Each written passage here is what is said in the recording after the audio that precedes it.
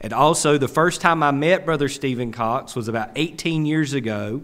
We was in a youth meeting at Grapevine Baptist Church in, guess that's Clemens, Louisville area. And I was sitting about back there where Robert's sitting. And I was sitting back there. And one preacher preached and God moved in and they called on Brother Stephen to preach. I'll never forget this as a young preacher in my entire life. He said, "Why would I want to preach when the Holy Ghost is preaching now?" And he gave an altar call. I can't remember how many people got saved that night. And that always stuck with me.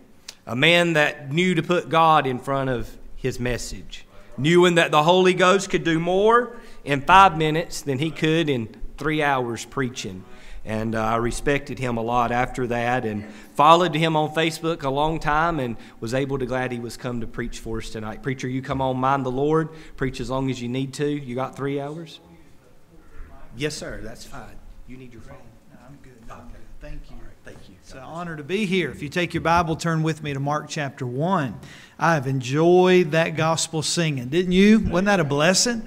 Man alive, what a blessing it was and a treat. I did not know that I would be hearing that tonight, but that is such an honor. I do pastor in Greenville, South Carolina, there, and came up the interstate. And of course, I had to go through Charlotte. My mom and dad live in Salisbury. So Salisbury, just down the road. And so I'm staying with my mom and dad, which are out of town. So I've got the whole house to myself. And they knew I was coming, so they booked a real quick trip somewhere. No, my dad's pastored the same church for 40 years. They're in Mocksville, North Carolina. How many of you know where Mocksville is? Mocksville, and all of you do. So Davie County. I was raised in Davie County and was my dad's assistant there at the Trinity Baptist Church there in Mocksville for many years. And then God called me to Greenville, South Carolina, and that's where I've been the last 9 years. It's hard to believe it's been that long, but 18 years, Jonathan was telling me, and I can't even remember back 18 years. How many of you can identify that? He was telling me things I forgot, and but man, I'm glad you brought that up to my mind, and those were good memories going over there and preaching at the Grapevine Baptist Church. I know you love God's Word. You wouldn't be here on Tuesday night. And who has church on Tuesday night, right? Is this your normal midweek? So Wednesday night, right? And so Tuesday nights, this is great. So it's an off night and you're here. And man, that's wonderful. I love God's Word. And I preach God's Word, but I preach God's Word verse by verse. And so we just dive into the text, and I hope that's what you are. You're a lover of God's Word. And we're going to do something this evening in Mark chapter 1. We're going to look at verse number 35. And we're going to go all the way down to verse number 39. Now, this is the life of Jesus Christ. Jesus has just got off the scene, been baptized by John. And John now is thrown in prison. And Jesus has started his earthly ministry, calling disciples. And he hits the ground running right there in Capernaum, in that area where Simon Peter lived. And Jesus has started this ministry. I want you to look in verse number 35, and we're going to begin there in Mark chapter 1. The Bible says, "And in the morning, rising up a great while before day, he," Jesus, "went out and departed into a solitary place, and there prayed. And Simon and they that were with him followed after him. And when they had found him, they said unto him, All men seek for thee. And he said unto them, Let us go into the next towns, that I may preach there also. For therefore came I forth, and he preached in their synagogues and throughout all Galilee, and cast out devils." Let's pray together. Dear Heavenly Father, we thank you for the good singing tonight. We thank you for the, Lord, the hospitality and the, Lord, the dear folks that came out for this Tuesday evening service. And Lord, I thank you for the gospel airs and for their gift of song. Lord, how they led us in worship and how they sang some songs that I personally had not heard in a very long time. And I'm thankful that you, Lord, allowed them to speak into my life this evening. And Lord, bring back some good songs. Lord, what a blessing. Now, Lord, as we examine God's Word, I pray that, Lord, you will speak to our hearts. We don't know what you would do on a Tuesday night in Mooresville, North Carolina. We're not sure, Lord, what you would do in the hearts of these people. But God, I know this, that you've promised not to let your Word return void. Lord, if we preach it, Lord, faithfully, Lord, You've promised to bless it. And Lord, the Word is where the power's at. And I thank You for that. It's not in me, and it's not in my ability. It's not in my performance. It's not in my, Lord, my oratory gifts or any way of delivery style. But Lord, it is in the Word. And I thank You for that. Now, Lord, I pray that as we open up our hearts, Lord, that we'll not just hear the words, but be doers. And we'll be thanking You for all that You do. In Jesus' name, amen. When I get invited to preach, teach wherever, often I'll get to be invited at a Bible college or a seminary, and I'll teach some young students.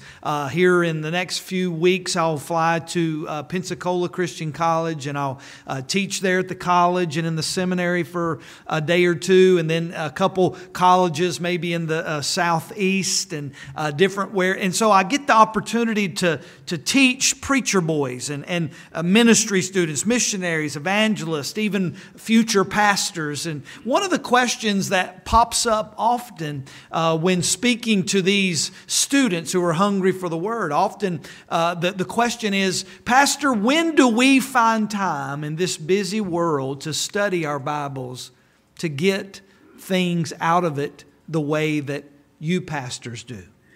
When do we find time?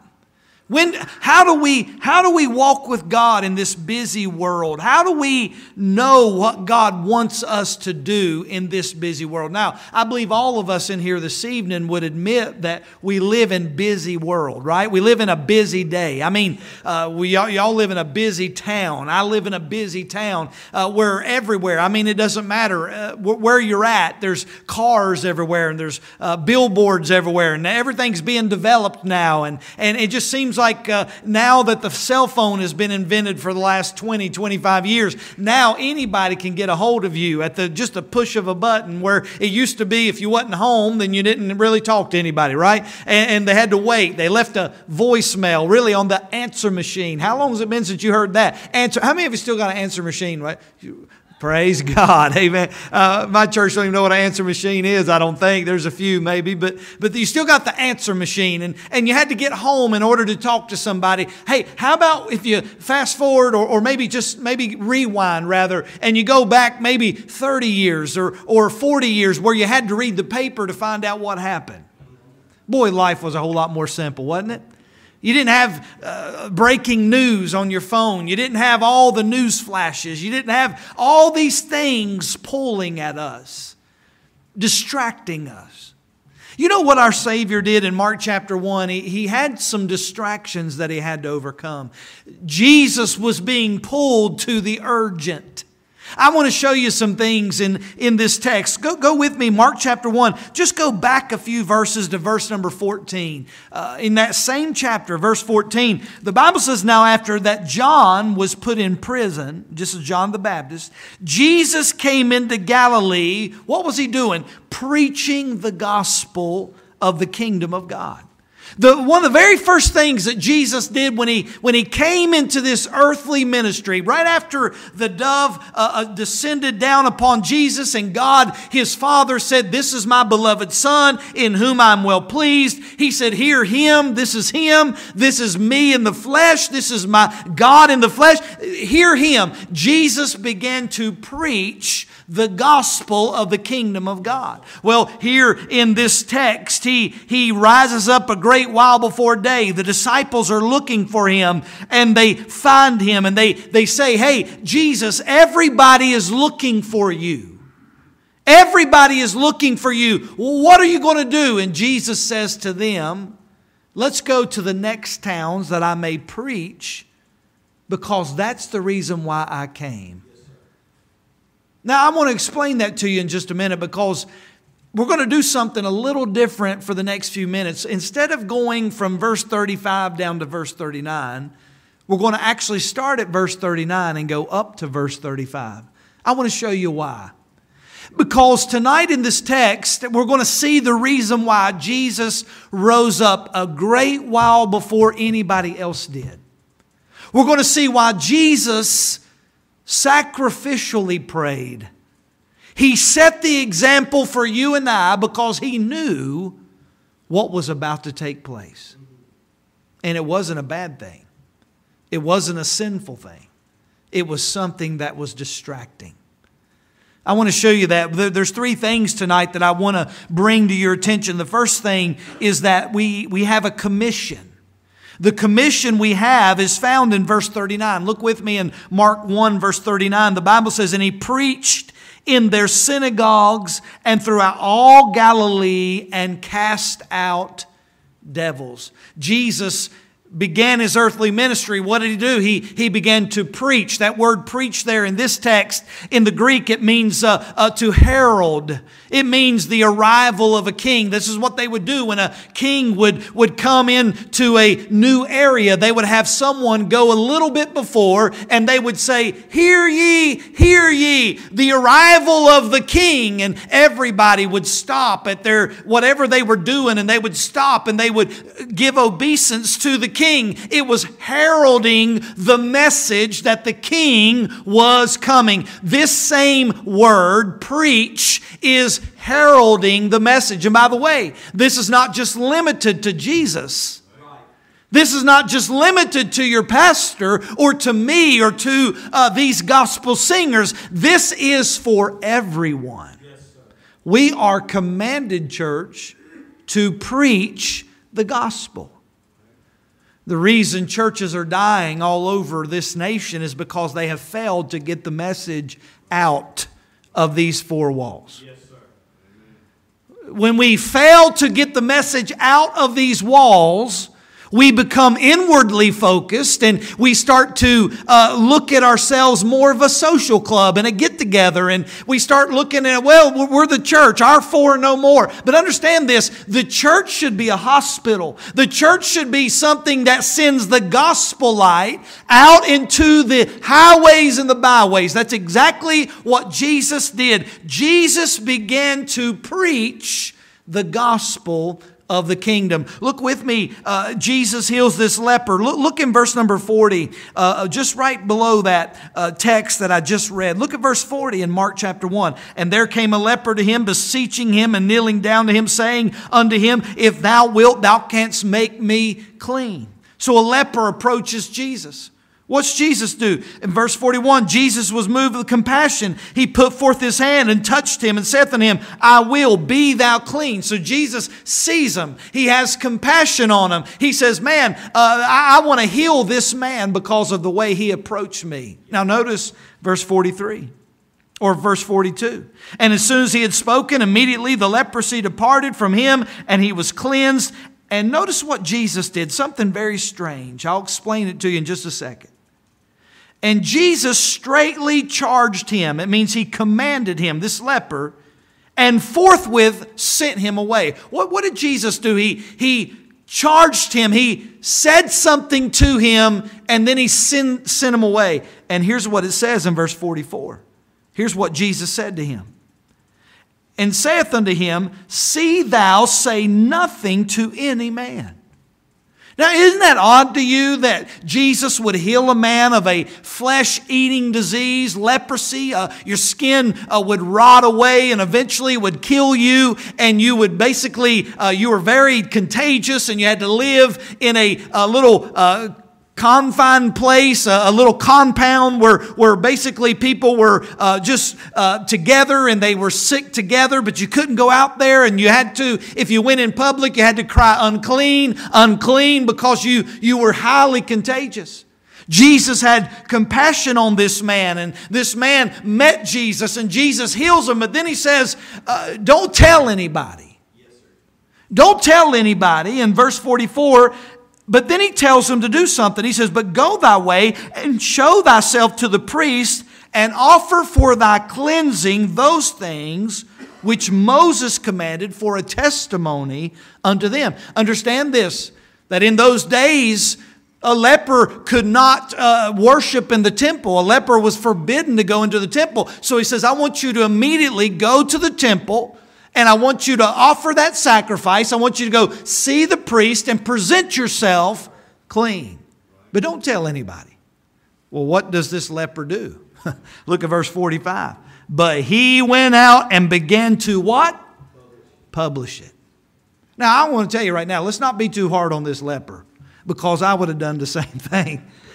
I just met Jesus. I just had all these things wrong with me, and I don't know what part of his body. It might have been his face or his hands. It could have been his feet, but whatever it was bandaged, and no doubt it was painful and humiliating and embarrassing. And he meets Jesus, and now his skin is like a baby. But he's commanded us to keep quiet about it. Why did Jesus tell him that? Because he knew the hearts of man. Men were not interested in Jesus, the Son of God. They were interested in what Jesus could do for them. You read the whole Gospel of Mark, it was what they could get out of Jesus. Wonder if this Jesus can fix this, and I wonder if this Jesus can fix this. But they were not interested in who Jesus was. And Jesus said, don't tell anyone. I want them to find out on their own. What does this leper do, though? He couldn't help it. He began to herald.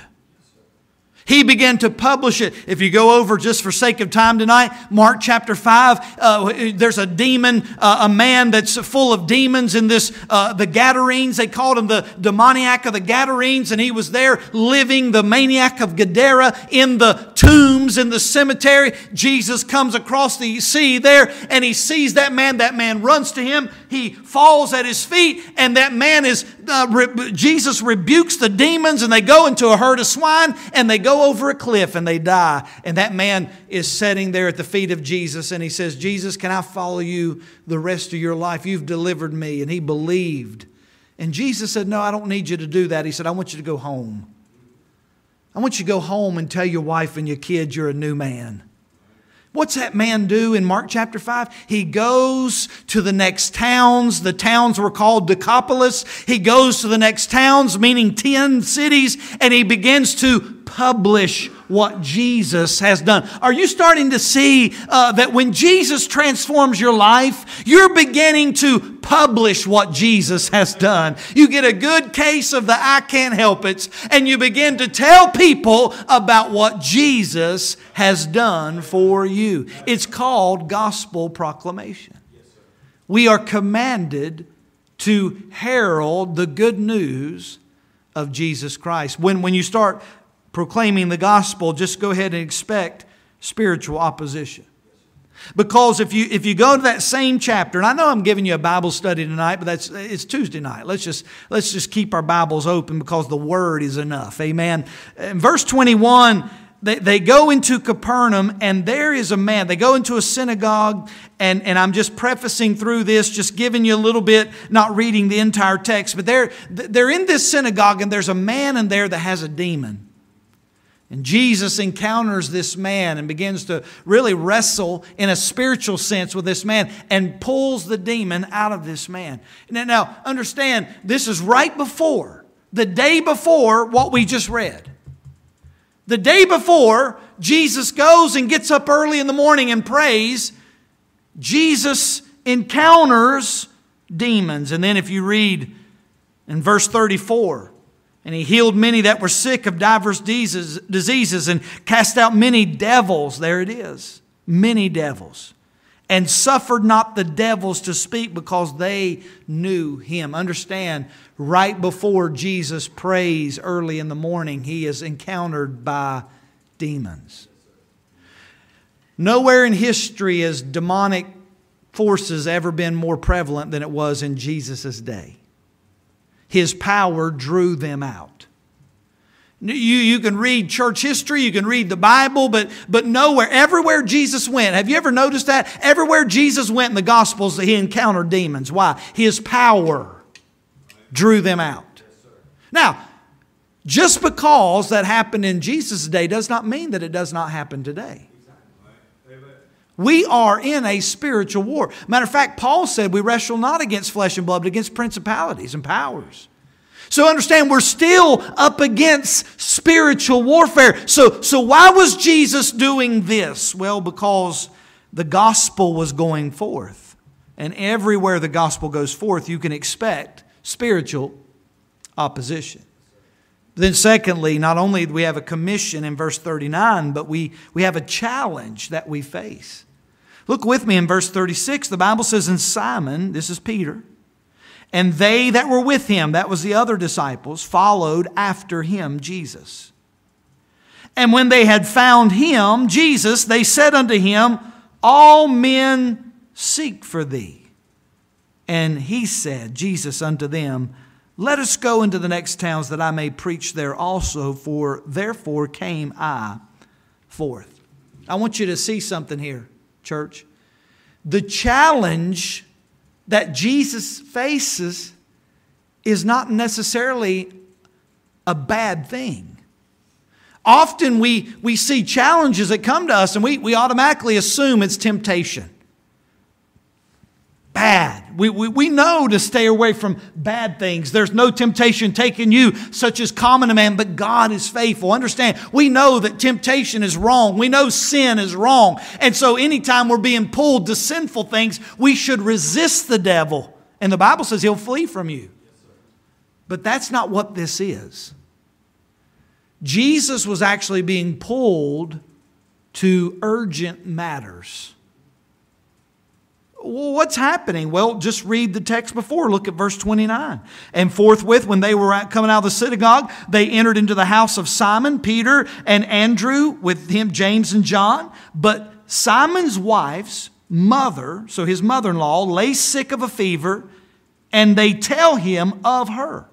And he came and he took her by the hand and lifted her up, and immediately the fever left her, and she ministered unto them. So Jesus goes into this house. I believe this is the house that Jesus lived in his earthly ministry, and at least in the northern region there in Capernaum. And Jesus was staying there with Peter and his family, and the mother-in-law was laying on a cot, and she had fever, and she was sick, near unto death. And Jesus sees that, and he goes and immediately touches her, and she gets right up.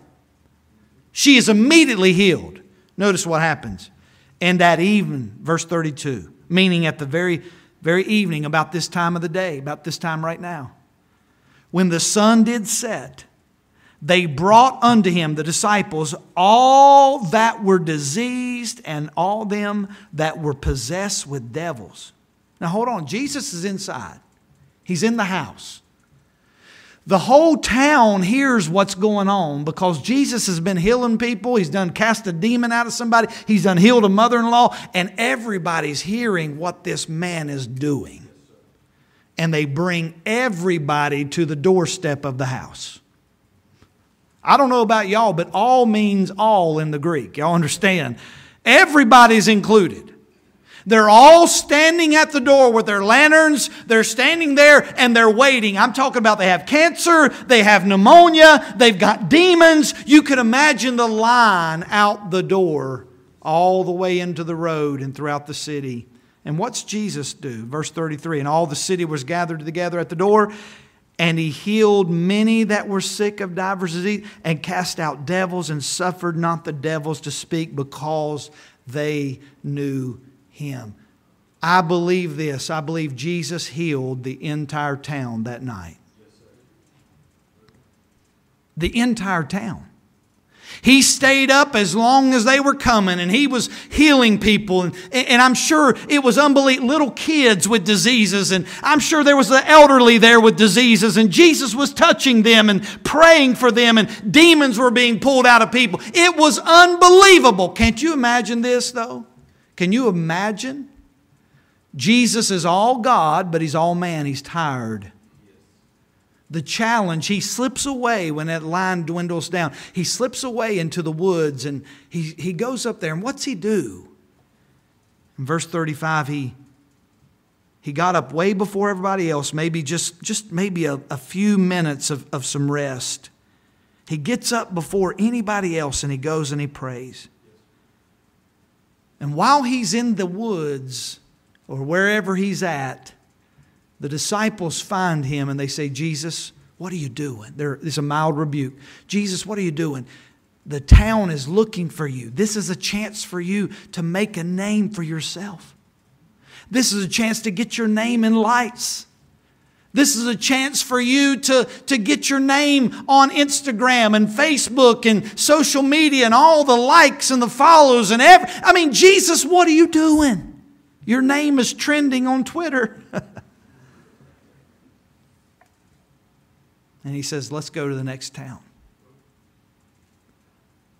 that I may preach there also. For that is the reason why I came.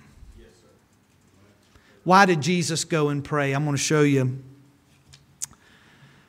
In verse 35, it shows that Jesus went to pray because he knew that he was going to be pulled to the urgent things and he was going to miss the important things. Church, here's why I believe that we're in a very dangerous time in our American Christianity. It's because we've lost our focus on what truly matters. I know it's an election year. I know here in just about a little bit, people's going to be racing home to see people debating and fighting, and I'm just about sick of it already. I don't know about y'all, but I'm tired of hearing about it. But here's what happened. We are so enamored with all the things going on in this world that we have lost our focus on the true need at hand. And that is the gospel of Jesus Christ. This world is not my home. I'm just passing through. Oh, you say, Pastor, are you saying that the things don't matter? Election? No, I'm not saying. Listen, I'll vote this November and I'll vote according to the Bible and vote right. I love our nation. Don't misunderstand me, but understand this. We one day will spend thousands and thousands and thousands of years worshiping the King of Kings and the Lord of Lords. And the only thing you can take with you to heaven is one more person. Let's not lose our focus. Verse 35 shows the reason why. Because he knew there was a challenge. He knew that we were to commission, the Great Commission. But thirdly, we see the communion we pursue. In verse 35, it just says that he, in the morning, rising up a great while before day, he went out and departed into a solitary place and there prayed. The primary reason that I started from the back to the front is to show you the need, not how to do prayer. This is not a message on how to pray. This is a message about sacrificial prayer. Rising up a great while before day. It's an unhurried time.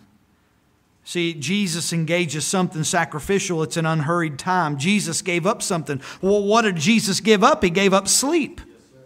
I mean, between the hours of 3 and 4 o'clock in the morning, Jesus is getting up, meaning that he really didn't get his 8 hours in.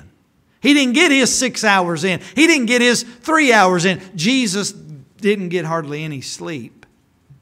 But he still wanted to commune with his Father. Why? Because he knew that just a little bit the disciples would be searching him out. Pulling him to the urgent. I pastor a church. Our church is growing, and it's truly unbelievable what God has done there in that time. I've been there 9 years, and when I got there, we had about 50 people. About 50 people.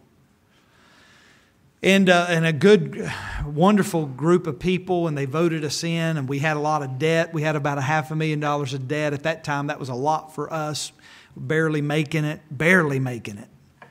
We were scraping the bottom of the barrel every month, trying to just make ends meet.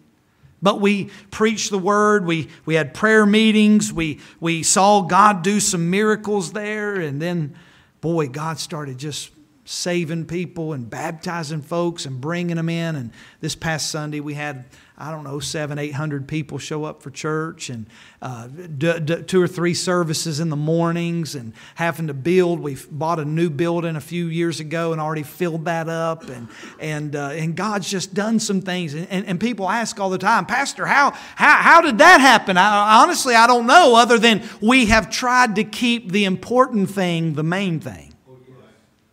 And all the things that pulls us to the distracting noise of the world, we've had to say, you know what? Yellow, red, black, and white, they're all precious in His sight. Amen. Preach the gospel. Amen. Love people. Because we know as a pastor that the phone's going to ring, the texts are going to go off, And I have to spend time with God. I have to spend time with God. I give my mornings to God. You read the old Puritan preachers. You read the old preachers of the past. I'm talking about of yesteryear. You know what they did in the mornings? They gave their mornings to God. And we're giving everything away to people. Listen, I think we ought to give it to people because we shepherd them. But understand this. Our communion with God is what matters.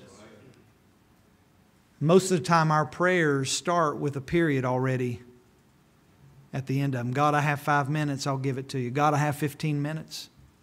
God, I have 30 minutes. I'm driving through this Mooresville traffic.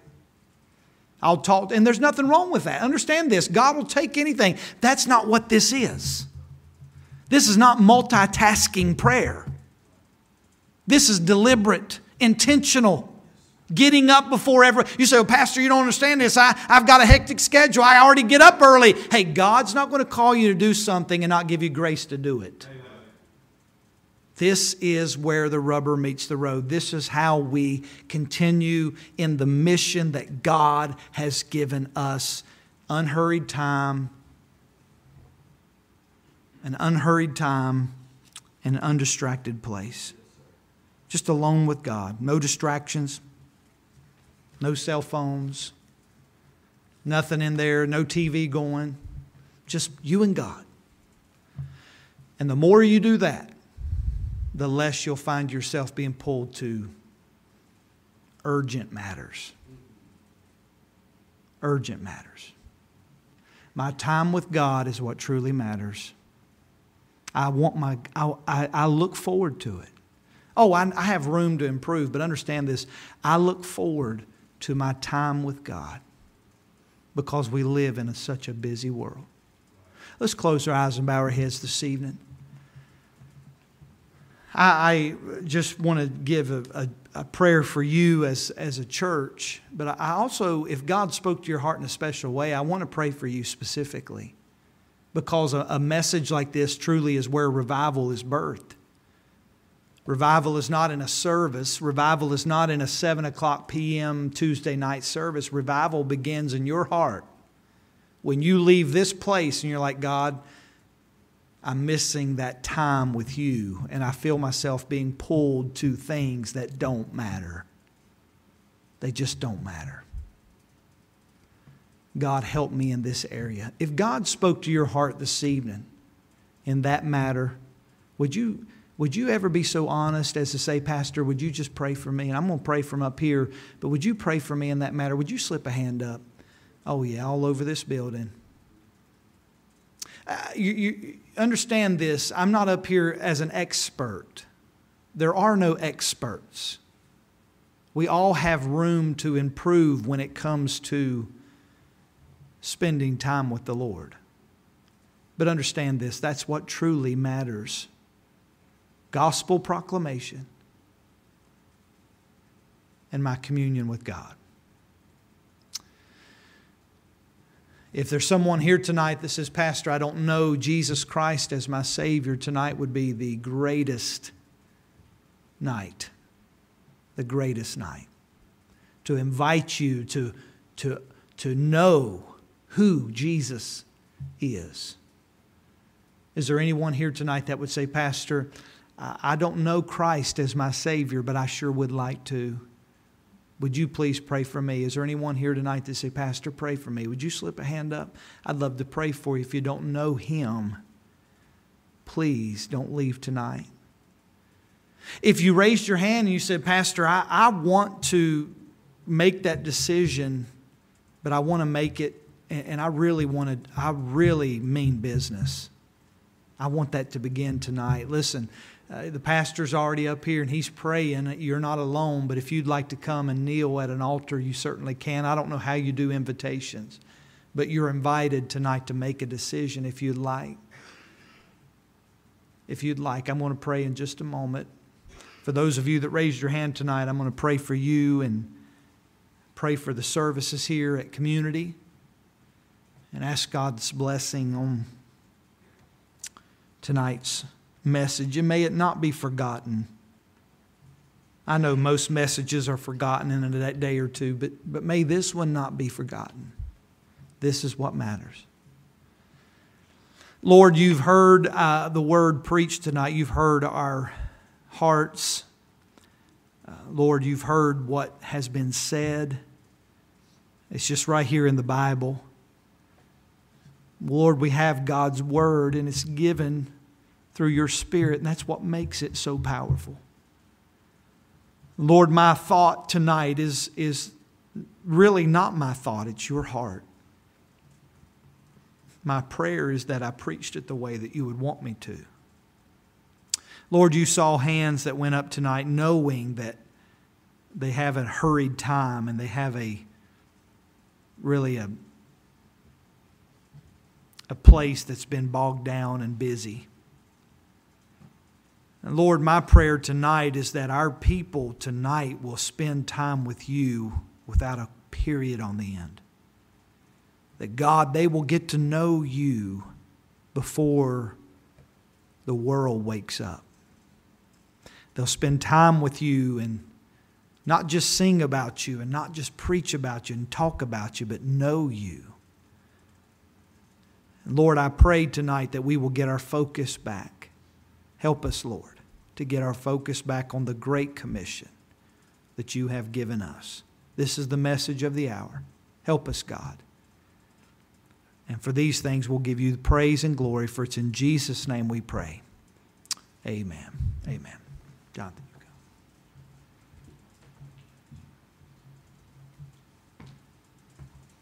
How many of you is glad you came to church tonight? Amen. Thank you, man of God, for the word of God. It's funny that he preached that. Well, it ain't funny. It's appointed of God that he preached that tonight. I've told some people earlier last week that I messaged Craig Edwards. It seemed like he could go to a church and it had one person, and when he left, it had 1,000 at it. And I asked him one night, I texted him and I asked him, and I said, how do you do it? And he said 2 words, just pray. The other night when he came through the doors of the church, I stood back there at the back of the church, and we was talking, and I reminded him of that conversation, and he said, let me give you a piece of advice. He said, preach the gospel, forget politics, forget personal opinion, and just preach the Lord. He said, and when you do that, God will let everything else fall into place. The man of God followed that up tonight. Thank you for obeying God. Is every heart free this evening before we dismiss? If so, Brother Johnny Pike, you want to close us out in prayer?